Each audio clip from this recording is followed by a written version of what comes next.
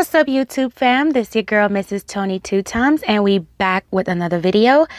Hey fam, I hope this video finds you well. Thanks for tuning in to another episode of the Baltimore Way. Shout out to all of our day ones and our newest 2 times family.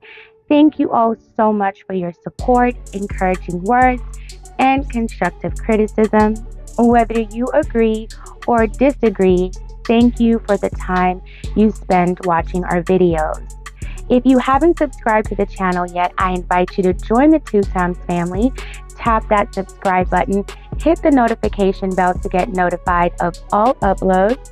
Be sure to like this video if you're rocking with the content, comment down below, and share your thoughts. Of course, always keeping it respectful. Feel free to share this video. Make sure you watch until the end to hear the full story. In this episode, we will be talking about a young pregnant mother and her daughter who lost their lives senselessly, possibly by the father of her unborn child. Let's get right into it.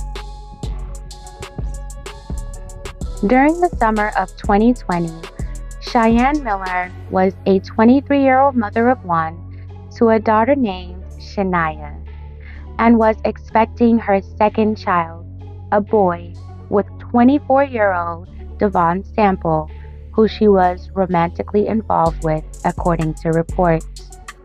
Cheyenne was 8 months pregnant. She worked at a Pikesville nursing home, according to her mother.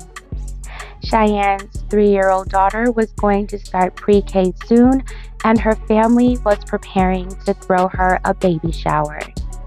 Cheyenne's mother described her as a peaceful, happy person. On Friday, June 19, 2020, a resident of the Westgate neighborhood in Southwest Baltimore left her home around 8:45 a.m. She noticed a gray Subaru sedan parked in the 200 block of Boswell with the windows down. The resident said she pulled up alongside the car and saw a woman who appeared to be asleep. She left and returned later to see the car and the woman still there. So she pulled up on the car again and blew her car horn and got no response. She proceeded to lean in towards the woman, calling out, "Miss, miss, miss." The woman remained unresponsive. At that point, she said she knew something was wrong and called 911. When emergency response vehicles arrived at the scene, they discovered that the woman was wounded. A more startling discovery was a wounded toddler in the backseat of the car. Both had suffered from fatal gunshot wounds and were pronounced dead at the scene. The woman who discovered the body did not know that the little girl was in the car also. As detectives arrived at the scene, they identified the deceased woman as 23-year-old Cheyenne Miller, and the little girl as her daughter, 3-year-old Shania Gilmore. As police canvassed the area, they found 2 9mm shell casings next to the driver's side door of Cheyenne's Subaru. An additional cartridge casing was located on the rear seat of the vehicle next to young Shania's foot, reports say. A neighbor in the Westgate community said they heard shots overnight on Thursday, but they did not investigate or call 911. They felt terrible about the bad series of events, but said unfortunately they feel their attempts would not have changed what had already happened. The incident was unnerving for the tight-knit community. The victims' family were stunned by their devastating loss. They gathered outside their home to remember and mourn Cheyenne and Shania. Cheyenne's mother said that their daughter wanted peace. She wanted to be loved. She wanted everyone to love her. Her mother cannot imagine who would want to do anything to her. Her 3-year-old granddaughter would have been starting preschool soon, and she was excited about the arrival of her grandson. But now, their bright future was overshadowed with grief. Cheyenne's mother and family members pleaded with investigators to find the person who took their loved ones' lives. As the investigation continued, detectives came across surveillance cameras in the area of the crime scene. According to the police report, the recovered footage from Thursday, June 18, 2020, showed that at approximately 10:59 p.m., 2 vehicles, Cheyenne Subaru and a black BMW SUV, were driving southbound in the 200 block of Boswell Avenue. The black SUV is seen pulling into the block, followed by Cheyenne Miller's Subaru. Cheyenne's gray Subaru Legacy is seen pulling on the side of the road. The occupant of the black BMW X6 exits the car and stands at the driver's side, then over to the passenger's side, and repeats it again. The footage shows a first muzzle flash at 11:06 p.m. and then a second and third muzzle flash at 11:07 within seconds of each other. Then the occupant of the black BMW gets back into the SUV, leaves, and heads southbound towards Frederick Avenue, while Cheyenne's car stayed at the scene. The gunshots heard seemed to be consistent with residents' testimony. Now, detectives had to find out who the black BMW SUV belonged to, who was driving it, and a motive to the horrendous crime. Officers found out that the BMW SUV was registered to none other than Devon Sample, Cheyenne's unborn child's father. They went to the Melbourne Road address where the car was registered to locate and speak to Devon. Upon arrival, Devon's grandmother answered the door. According to police reports, when police asked her where Mr. Sample was, she said he wasn't home. His grandmother also told police that Cheyenne and her daughter Shania were at the home the evening of June 18, 2020 at around 7:00 p.m. Officers then told her that a search warrant was pending. That's when she told officers that Devon was on the second floor of the house. Devon Sample was detained by police and transported to the police department to be interviewed in relation to the incident. While at Devon's residence, police say they noticed his black BMW SUV parked in the block in close proximity to his residence. According to the police report, Devon was read his Miranda rights. He waived his rights and agreed to speak to detectives.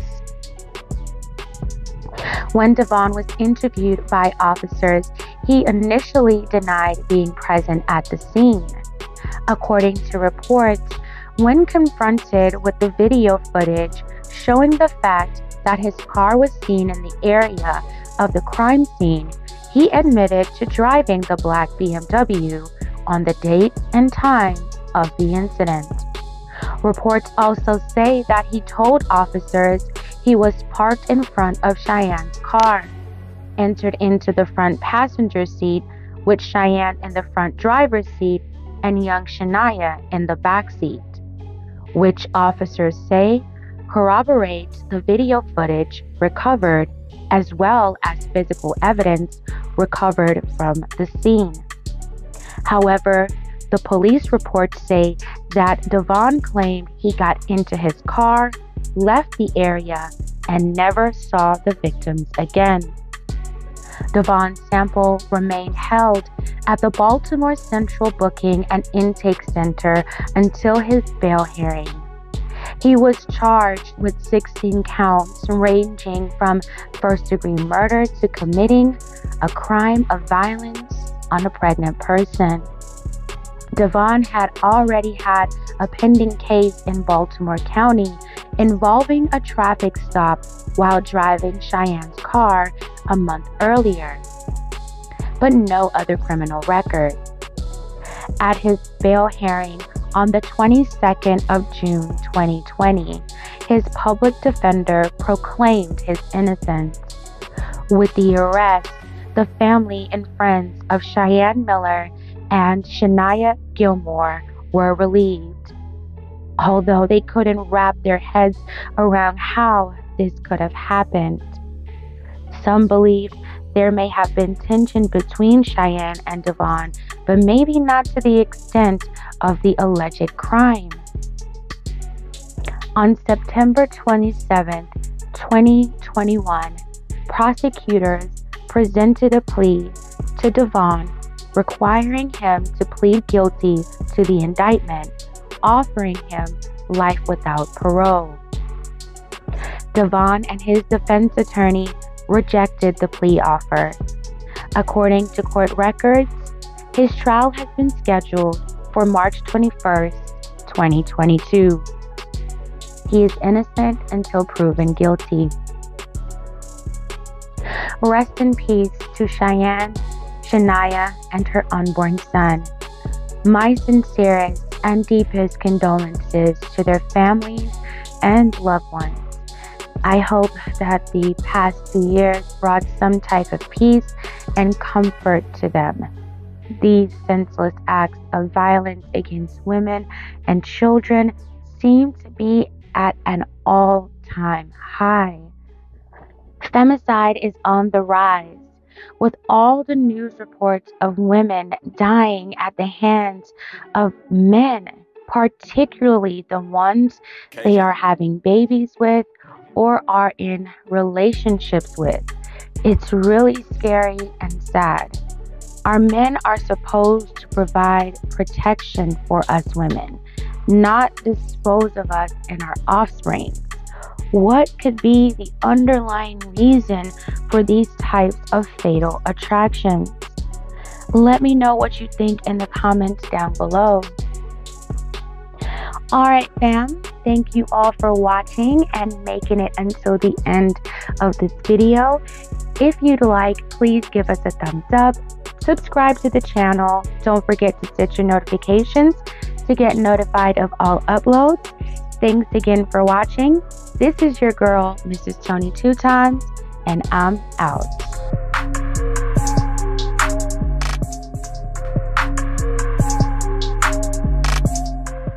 On YouTube, fam, this your boy Tony 2 Times, and we back with another episode of the Baltimore Way, man. Before I start, y'all know what I need y'all to do. Be sure to hit that like button, share the video with your peoples, and definitely watch it to the end. Let's get right into it.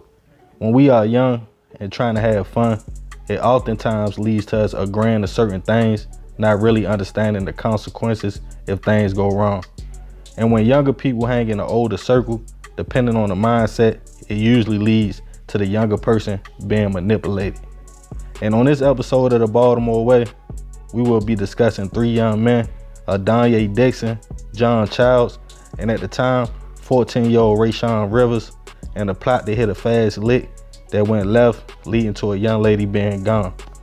Allegedly, it all started on June 6, 2015, with the 3 men, and at the time, 16-year-old Arnisha Bowers, were attending a party at an apartment building where 2 of the young men were living at the time.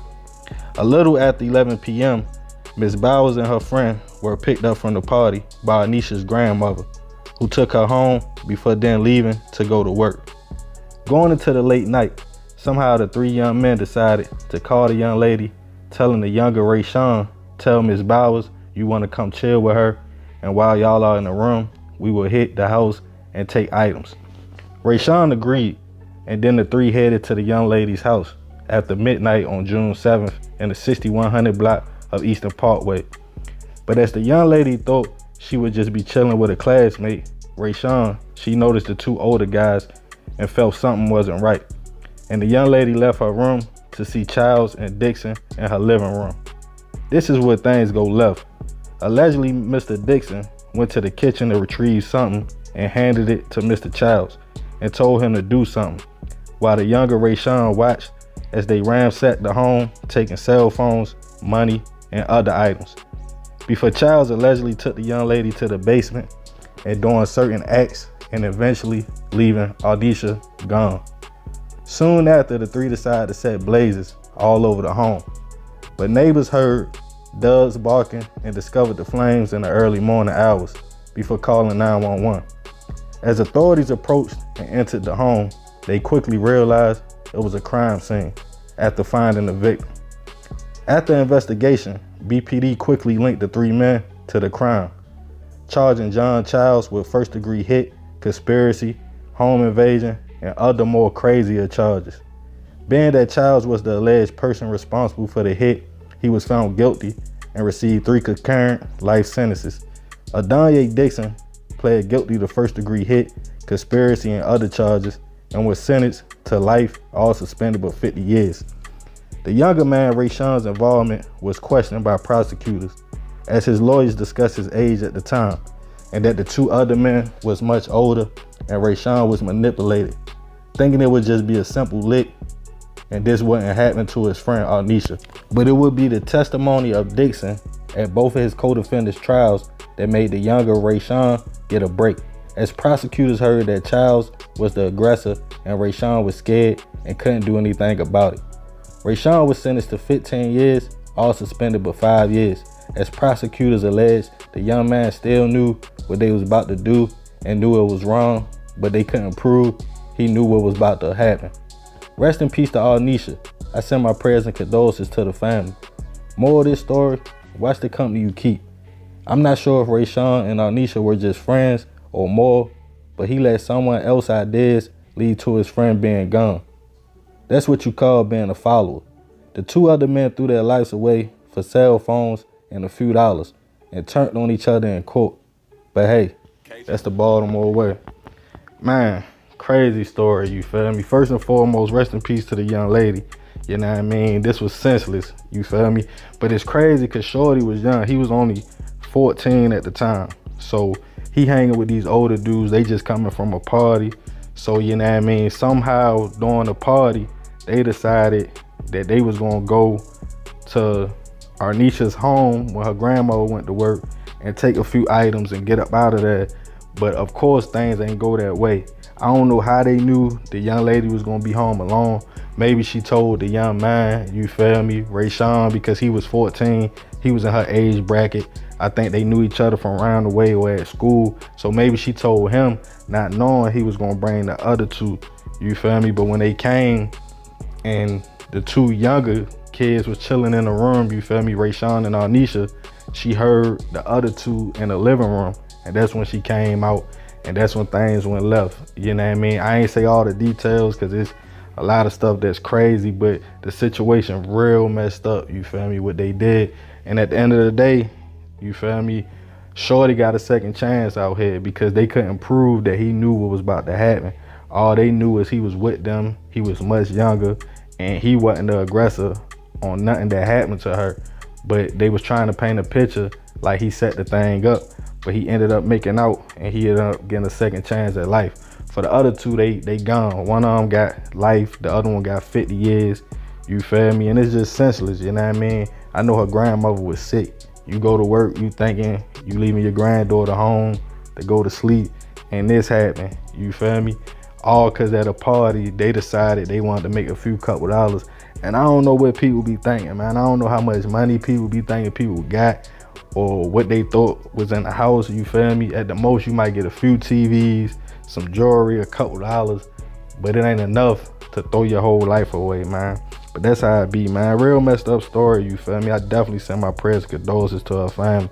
You know what I mean? Young lady had a whole life ahead of her, man. But yeah, y'all already know, man. This is another episode of the Baltimore Way. I appreciate it if you made it to the end. It's your boy Tony 2 times. Y'all already know it's all love, fam. I'm out of here. Boy Tony 2 times. Times, and we back with another episode of the Baltimore Way, man. Before I get started, be sure to smash that like button. Definitely watch the video to the end to hear the full story. Subscribe if you're new to the fam. Hit that notification bell for future uploads. Okay, before I get started, a little disclaimer. The two victims that lost their life, rest in peace. They not here to tell their side of the story. So yeah, let's get right into it. Hustling can be a dangerous game in itself, but doing a deal to get weight or product to sell is even more dangerous, because you never know when someone is going to try to pull a move, and that's when things get wild. And on this episode of the Baltimore Way, we will discuss a case involving two brothers and a $25,000 deal that left two men gone. According to sources, when a young man we will call Jay was trying to make some extra money, he often tried to sell grass or play the middleman and set up deals. Renting a room in an apartment at a friend's house in Towson, Jay would get a call in April 2018 from a man he knew for a minute, Stanley Brunson. Stanley allegedly wanted to buy 21 pounds of grass from Jay. Not having that kind of weight, Jay called the man he had met at a bar in Fells Point, Norwood Johnson, who Jay had saved his name as his nickname, Knuckles. Norwood also had a little brother, Najee Johnson. For a few days, Jay and the brothers text back and forth. Jay also communicated with Stanley, letting him know the price of the pounds, which they came up with a ticket of $25,000. Finally, with everything set up, everyone agreed to meet on the morning of April 8th, 2018 at the Towson apartment. Jay's landlord had dipped out with his girlfriend, but it was a young lady visiting Jay, his friend and Morgan State basketball star, Tracy Carrollton, who was in a separate room. Stanley arrived at the spot at about 11 a.m. with his homeboy, Shameik Joyner. Jay went to meet the men in the lobby and brought them upstairs. Then a text came in from Norwood stating traffic, meaning the two brothers were on their way, even sending Jay a picture showing slow-moving traffic on Interstate 695. Surveillance in the area picked up a black BMW with the two brothers in it, registered to Norwood, entering the parking lot of the apartment at about 11:21 a.m. Allegedly, when the brothers arrived, they came all business, took the duffel bag out the car and showed Jay the grass before going upstairs in the apartment, where the buyer, Stanley, and his homie Shameik was at. This is where things get crazy. According to Jay and later court testimonies, Stanley asked Jay, "So everything good?" in which he stated yes, as Norwood placed the duffel bag on the ottoman in the living room and let Stanley check out the weight. Then allegedly, Shameik came from behind and put a blick to Jay's head. Jay reacted by pushing Shameik back against the wall and pressing his forearm on his neck before screaming out to Stanley, "Yo, what your boy doing?" Then according to Jay's statement, that's when he heard shots go off and felt Shameik's body go limp and hit the floor. Then he looked over to the living room and saw Stanley get hit and fall as well. Jay testified he closed his eyes in fear, and when he opened them back up, the brothers and the duffel bag was gone. A resident in the building testified she heard 3 bursts of gunshots on the morning of April 8th, and she looked at the time, it was 11:23 a.m. Surveillance video showed Norwood's BMW left the parking lot at 11:30 a.m. After everyone was gone, Jay ran to the bedroom to get the young lady Tracy, and the two headed outside. Jay alleged he saw someone he knew and hopped in their whip, but then he realized he left his wallet in the apartment. Surveillance showed Jay running back in the building at 11:43 a.m. and he told authorities even though Stanley was shot several times, when he walked past the man to get his wallet, Jay stated Stanley started making threats and stated he was going to get him. Jay alleged he walked to the kitchen to get a blade, and then Stanley lunged towards him. That's when he started poking him until he was down. The next day, maintenance workers at the apartment found Stanley's and Shameik's bodies inside the apartment. Ballistics later showed the men had been shot with 2 different blicks. One .40 caliber, .45 caliber, and 9mm bullets was all over the apartment, but the knife or no blicks were found. Autopsy of the 2 men showed Shameik passed away from 3 wounds to his back and side. As for Stanley, 7 wounds and 36 sharp force marks. On April 12th, 4 days after the hits, A detective located Norwood's black BMW at a friend's house, parked on Elton Avenue in Baltimore County. Police alleged Norwood got in the car, looked around before walking into the home, and then driving away in another whip with his little brother, Najee, in the car with him. The home was where Norwood's best friend and girlfriend lived, and police hit the house with a search warrant and allegedly found 21 pounds of grass, vacuum sealed. They locked up Norwood's home. The two brothers were eventually picked up and charged with conspiracy to distribute grass, 2 murder charges, and firearm charges. While awaiting trial, a messed up situation would happen, as the young lady Tracy Carrington, Jay's homegirl and Morgan State basketball star that was in the Towson apartment that day when everything took place, the young lady was leaving S&S Lounge in the 6900 block of Bel Air Road with a friend when a masked gunman ran up and hit her multiple times, leaving Tracy gone on the scene. Baltimore County Police investigated the shooting as a targeted hit because Tracy's friend wasn't hit, it was only just her. So it wasn't a robbery and the person just shot and ran. Even though Tracy was said to be a witness to the Towson double murders and was supposed to testify, police in the state never connected her passing with the Johnson brothers case. Eventually, Norwood and Najee were both found guilty on conspiracy to distribute grass and second-degree hits. They were tried together and both received 2 20-year consecutive sentences for the 2 hits. So in total, 40 years apiece. With surveillance and witnesses, it was an open and shut case. As for Jay, I don't think he was ever charged. If so, it must have been sealed. Rest in peace to Stanley, Shamik, and Tracy. I send my prayers and condolences to the families. More of this story, fast money is always good when everything is going right. But if that one day things get ugly, it can have you gone or doing 40 years in prison. But hey, that's the Baltimore way. Man, it's a messed up story, you feel me? All around the board. Like I said, rest in peace to Stanley and Shamik, you feel me? They ain't here to tell their story, you know? So Jay, you feel me? The brother's homeboy, he told his side of the story and he said what happened.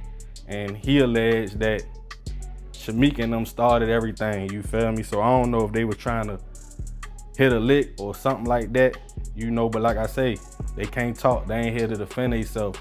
But the brothers allegedly came to make a play. They came to make some money with the 21 pounds because Jay ain't have it and things got out of hand, man. So anything could have happened, you feel me, in that apartment. As far as the young lady who lost her life, man, that was crazy, you feel me? But they say it ain't have nothing to do with the case. They say that was a separate incident. I'm not even sure if somebody got caught for that or not, but that was messed up as well, you feel me?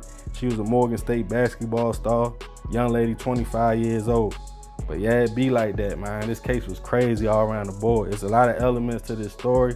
Let me know what y'all think in the comments. Definitely let me know about this one. Be sure to smash that like button. I appreciate you if you made it to the end. It's your boy Tony 2 times. Love, fam. I'm out.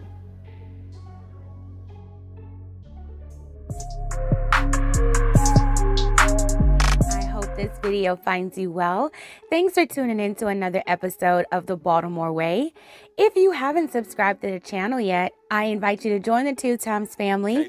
Tap that subscribe button, hit the notification bell to get notified of all uploads. Be sure to like this video if you're rocking with the content. Comment down below and share your thoughts. Of course, always keeping it respectful. Feel free to share this video. Make sure you watch until the end to hear the full story. In this episode, I will be telling the story of 3 healthcare professionals whose lives tragically ended as the suspect shared what he had done on social media.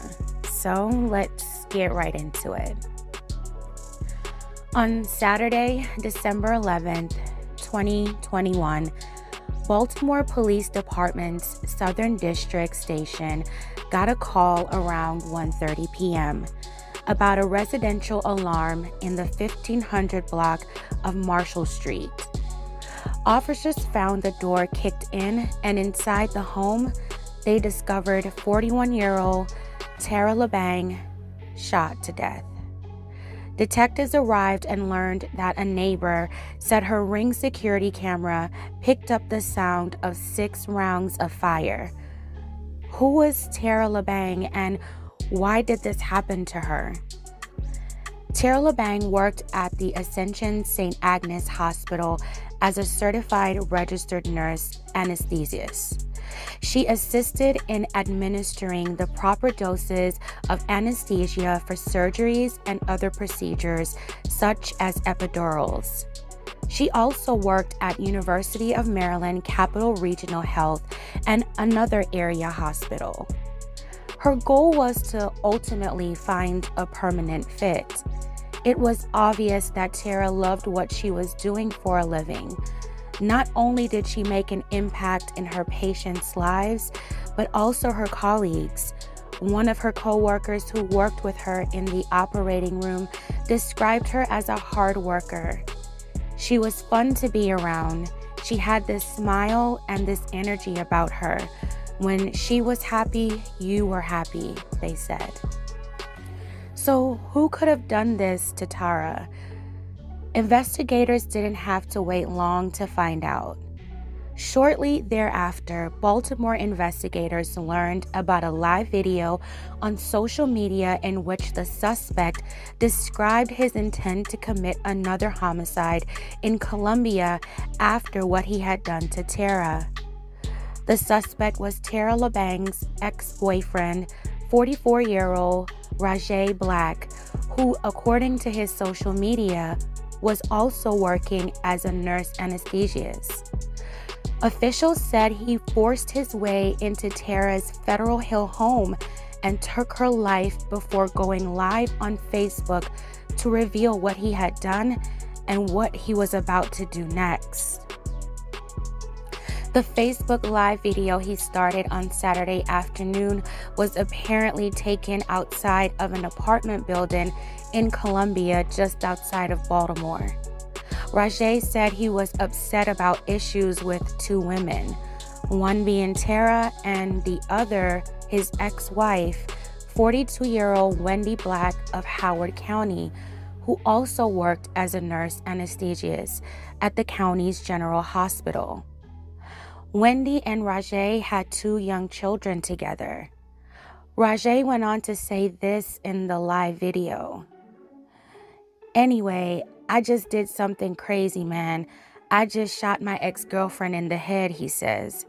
"Felt like a dream. I never thought I would be that guy. I can't go to prison, so the person that really started my depression and all of this is my ex-wife. So she next. Then I'm going to do myself too." At that moment, his ex-wife opened the door. "Oh, there's my ex-wife right now," he says, as the video cuts. After BPD discovered the video on social media, they immediately contacted Howard County officials to notify them. Officials in Howard County had been dispatched around 2:08 p.m. for shots fired in the 7300 block of Edenbrook Drive in Columbia, sources said. When they arrived at 2:14 p.m., they found two people unalive in the entrance hall of an apartment building located in the Madison at Edenbrook Apartments. Howard County officers got a call from their counterparts in Baltimore around 2:22 p.m. about the video, sources said. But sadly, the warning came too late. The deceased woman was identified as Wendy Black, and the man was identified as Rajay Black. It was apparent that Rajay had followed through on his disturbing plan to take his ex-wife's life and then his own. The Facebook video was reposted to Twitter by a woman who wrote that she was friends with Rajay. The apartment building number visible in the video was the same that Howard County Police had blocked off after responding to the 911 call. Howard County officials said that the Blacks' two young children were inside Rajay's gray BMW while the horrendous acts occurred, but they were found safe and unharmed. What could have caused Rajay Black to do these horrific things? According to sources, court records showed a lengthy custody battle between him and Wendy Black that was unfolding for 3 years. Records also show a history of DV charges, but does not show who actually filed the charges. Rajay had held a position as a nurse anesthesiast at the VA hospital since June of 2020. Sources revealed that on his LinkedIn profile, Rajay Black also previously worked for the University of Maryland Capital Region Health for about 3.5 years, the same place where Tara had worked. Sources say court records also showed Rajay Black filed a federal lawsuit against University of Maryland Medical System in January 2021, claiming he had been wrongfully fired after he exposed a doctor who allegedly was stashing drugs in his locker. UMMS declined to comment on the case because the litigation was still pending at the time.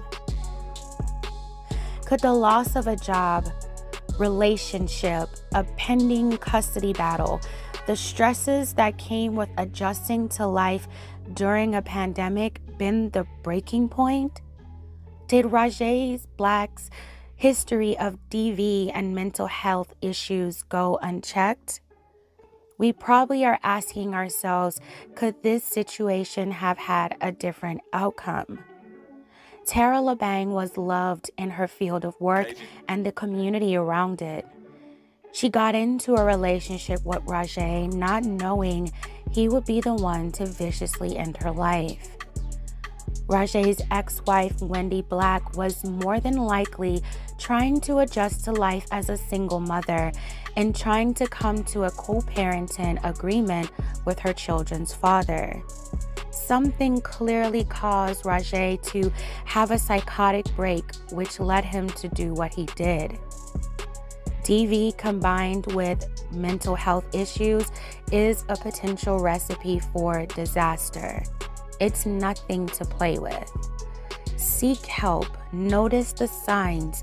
If you're not aware of the signs, research what they are with all the information that is out there. I'm praying for you if you are or have gone through this. These past 2 years have been a trying time for many. It hasn't been easy for a lot of us. Many of us are still just taking things day by day. I hope and pray for everyone to find the healing that they so desperately need. Rest in peace to Tara LeBang and her unborn baby, and Wendy Black. My sincerest and deepest condolences to their family and loved ones. I can't fathom their pain, and I hope with time they can find some kind of peace and joy. My condolences also to Rajay Black's family. Despite my feelings towards his terrible actions, he was still loved by someone, and both his children lost their parents. I'm also sure his mental health issues played a part in this terrible, terrible incident. Nevertheless, I pray for all who were affected by this horrific event. Alright fam, tell me what you think about this story in the comments below. I would love to hear your thoughts and opinions if you have any. Thank you all so much for watching. Please like this video if you're rocking with us. It helps with the algorithm. Subscribe if you haven't already. Don't forget to share this video if you'd like. This is your girl, Mrs. Tony 2 Times, and I'm out.